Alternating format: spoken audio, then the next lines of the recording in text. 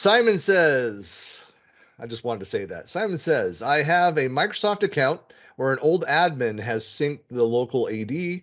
How can I delete old on-premises accounts that are not synced anymore because the install of Azure AD Connect changed?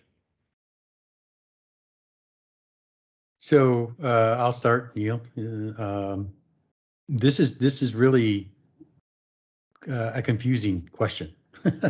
And the reason why I say that is because the on-premises accounts, the Azure Connect reads the on-premises accounts, right? It's not like it just, randomly, can not sync. It's going to sync everything that's in the on-premises. That's its job. Now, there are configuration changes that you can do inside of AD Connect that will only sync certain objects and certain containers inside of Active Directory, on-premises Active Directory. So it is possible that, there's a specialized configuration going on there that's not allowing some of those to sync.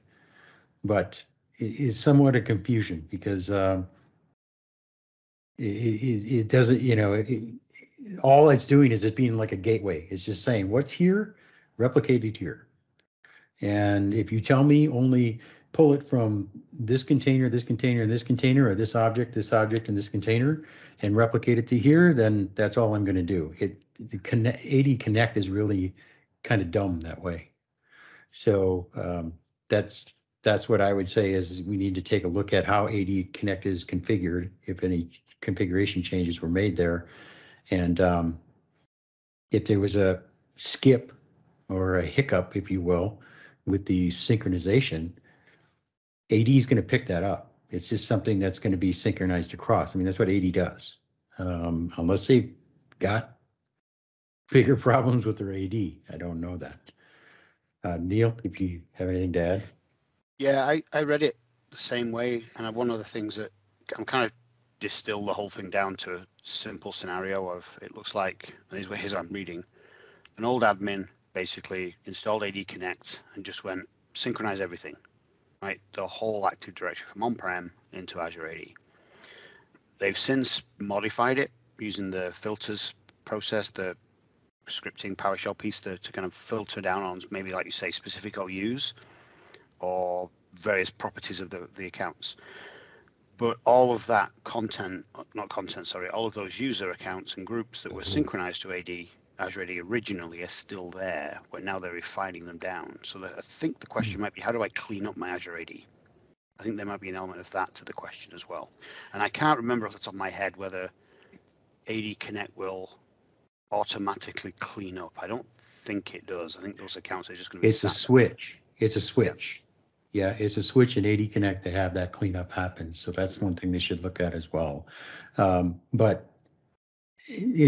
I understand where you're coming from, reading into that question like that. But at the same time, I kind of question that how, I mean, the old admin synced everything, and then you have all these other objects that are sitting there.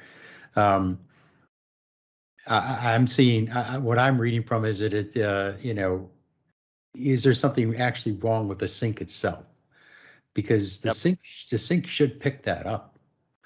I mean, that's just, and you should start seeing those accounts getting deleted. If they're removed over here, you should start seeing them getting removed over there. Mm-hmm. That's my opinion.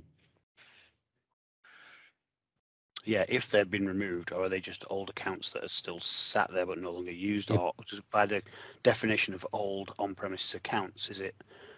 I'm trying to read the context. Is it old as in we no longer need them to be synced, but they still exist in Azure AD? There's, like you say, it's kind of confusing. There's a number of ways just to kind of skin that cat, I guess, in terms of which one is it. But all options are possible. But yeah, investigate the configuration of AD Connect. Is there a problem? AD Connect does log, so you can determine that. And then the two scenarios of, is it a config change and it's not picking up the deletions, or is it the fact that you want to remove all accounts? So it kind of falls into the same bucket, really.